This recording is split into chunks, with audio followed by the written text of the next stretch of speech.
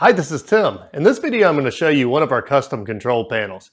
Each panel we build that has some type of custom functionality gets a video like this made. Now, they're not shot for angles, they're not shot to really teach anything. It's really just to show the customer that they're getting the functionality that they're looking for.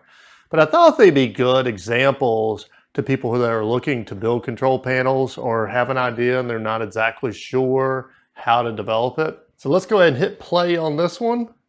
480 volt three-phase coming in. Here is your 30 horsepower motor. This is your 3 horsepower drive, and your dust collector is going to connect over here. On the front, we've got screw conveyor, start stop, that's the 30 horsepower. We have the dust collector, that's 120 volt. And then we have the cement feeder, which we have a hand off and auto for.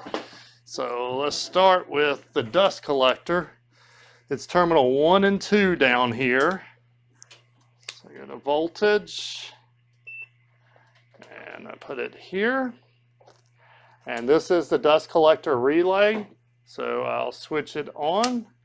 You get 120 volt here, and your light goes on there.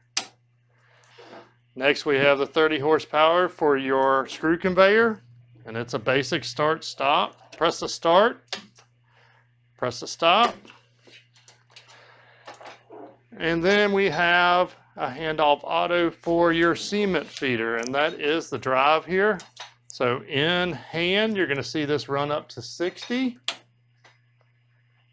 You may have to change the accel and decel for your application. We'll turn it back off, and it goes down. All right, and then we switch to auto.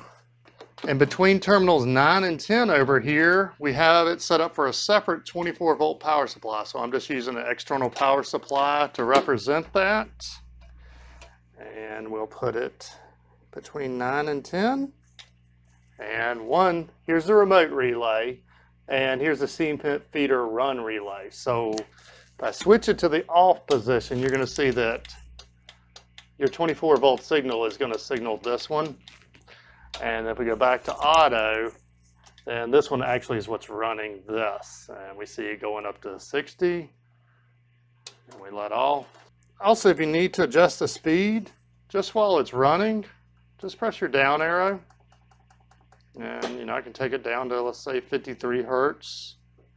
And I can hit the up arrow and I can take it back to 60. So really easy to operate there.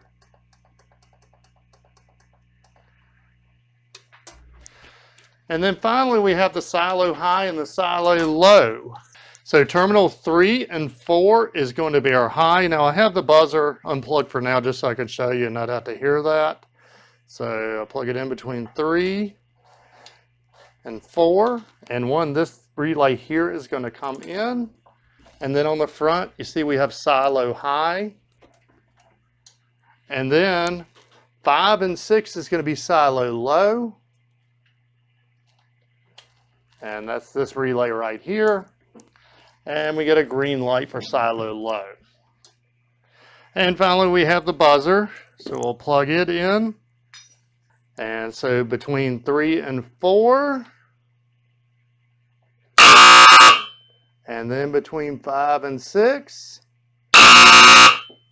If you happen to have a custom control panel you're looking to get built, please feel free to contact us. Here are some other custom control panel videos we have that you may find helpful, and YouTube thinks that you'll like these videos. Also, please hit the subscribe button. We put out at least one video a week. And if you find our videos helped you make some money, but you're not actually using our service, then please consider supporting us over on Patreon. Till next time.